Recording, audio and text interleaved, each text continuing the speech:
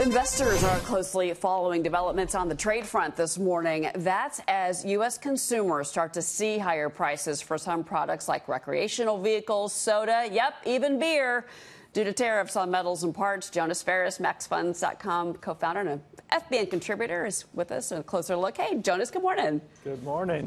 Beer. This is upsetting. Let's talk about first.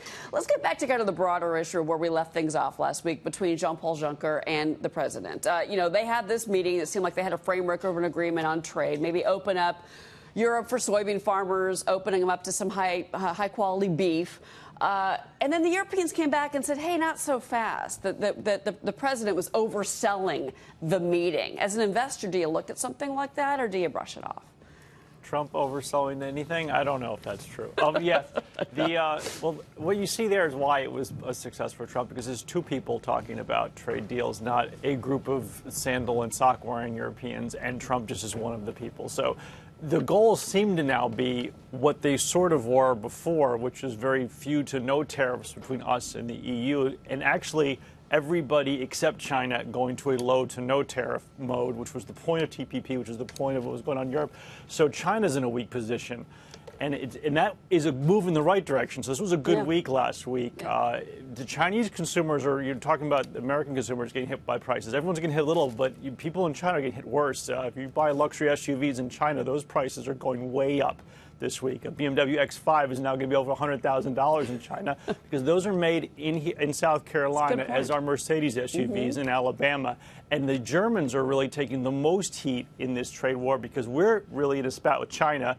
They put factories here for a variety of reasons, including our own tariffs at some point, and to have a place here. And they make these cars to sell to China, and now China's putting tariffs on the cars coming out of America to China. It's a big mess. And really what investors want to know is how many eggs are we going to break to make this omelet? That's really the question. I want you to listen to what Treasury Secretary Steven Mnuchin told Chris Wallace on Fox News Sunday about why they're pushing so hard on these trade deals. Listen. The focus is trade, not aid, and that's why we're focused on negotiating these agreements. But again, the president's not willing to live with the status quo, where other countries have taken advantage of the rules and had free trade here, and our companies and our workers can't compete fairly. Do you think that they're making moves in the right direction, or do you think that it's a little too messy right now? China's taking advantage. There's no question about it, and everybody knows, including the Europeans. But Europe doesn't underprice us on labor or environmental rules or health care. Like German workers are on the same.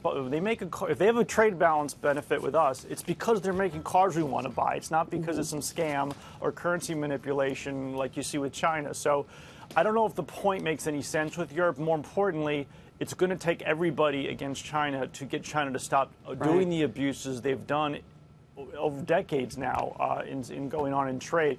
Going it alone, that's going to be difficult to pull off. But the eye on the prize is China. It's intellectual property. It's forced technology sharing, all of that. You're right. I think and if China is weaker, that is a good thing. That means that we're going in the right direction. Jonas, great perspective. Good to see you, sir.